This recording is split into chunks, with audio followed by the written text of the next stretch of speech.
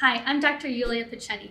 In this video, we will review how to place a pigtail catheter to treat a pneumothorax. First, let's talk about the indications of this procedure. There's a lack of consensus about which types of chest catheters or tubes to use in various situations. Pigtail catheters, such as this 14 French catheter, are increasingly being used for various situations.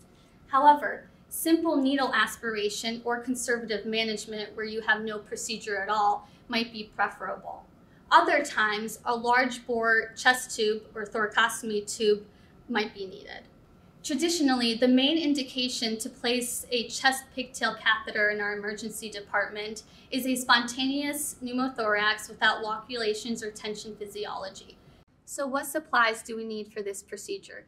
This is a sterile procedure, so you need a gown, a mask, a hair cover, and sterile gloves.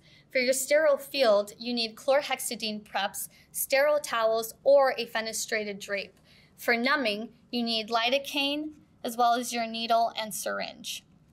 For the pigtail catheter itself, you need the catheter, the introducer needle, the guide wire, a scalpel, and a dilator.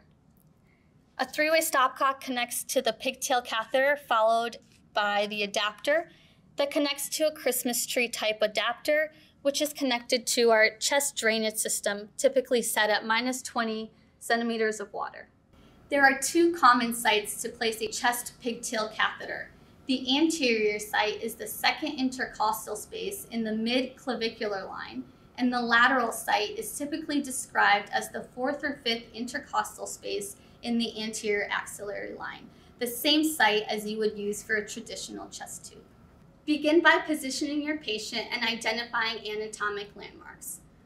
Raise the head of the bed so that your patient is semi-upright so that the pneumothorax accumulates behind the chest wall. When you pierce the chest wall with your introducer needle, you want to encounter air, not lung. This is the medial part of the clavicle, and this is the lateral point. So right about here is going to be our midclavicular line. There is a common tendency to err too medially, which gets you close to the mediastinal vessels. So make sure to find your actual midclavicular point.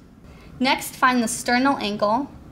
This is where the second rib attaches to the sternum. And the space right underneath that is going to be your second intercostal space.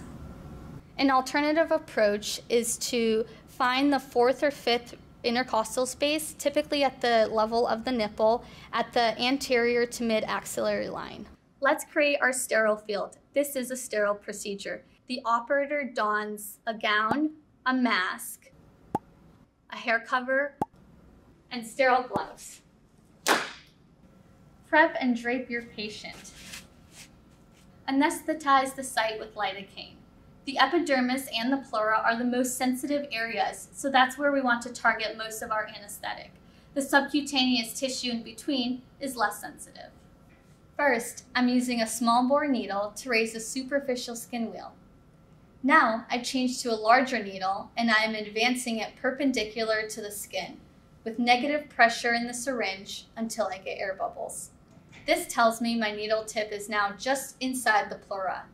Back out slightly to get the needle tip just outside the pleura and inject additional lidocaine in this space. Okay, now make essentially the same puncture with the introducer needle. Again, you want to hug the superior border of the third rib and stay well clear of the inferior border of the second rib. The puncture should ideally be a straight shot through the chest wall without any redirection or walking up the rib.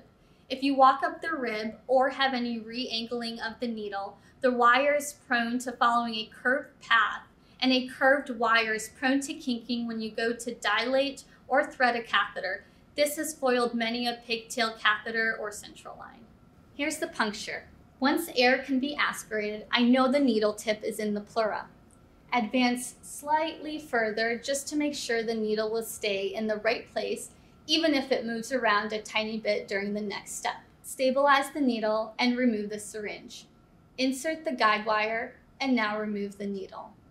Use a number 11 scalpel to cut a skin nick. It needs to be large enough to let the 14 French pigtail pass without difficulty. Next, we dilate. Thread your dilator over the guide wire and dilate the tract into the pleura. Now remove the dilator. Now we can thread the pigtail itself. This pigtail has been pre-straightened out by insertion of the plastic trocar. The catheter must be placed at least deep enough that all of the drainage holes are fully within the chest. Once the pigtail is in far enough, withdraw the guide wire and the inner trocar. Curl the pigtail tip by pulling tension on the suture until you feel resistance. Lock the suture by turning the mechanism with the plastic key. Now the pigtail is locked into a curled position. The remaining suture can now be cut off where it exits the hub.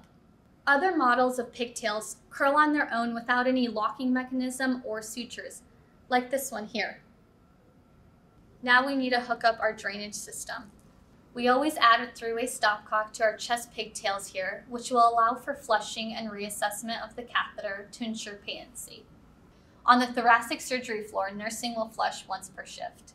The adapter tubing goes on next, and this allows us to connect to our chest drain device. We initially set these to -20 centimeters of water. Other places might use just water seal or a Heimlich valve at this stage.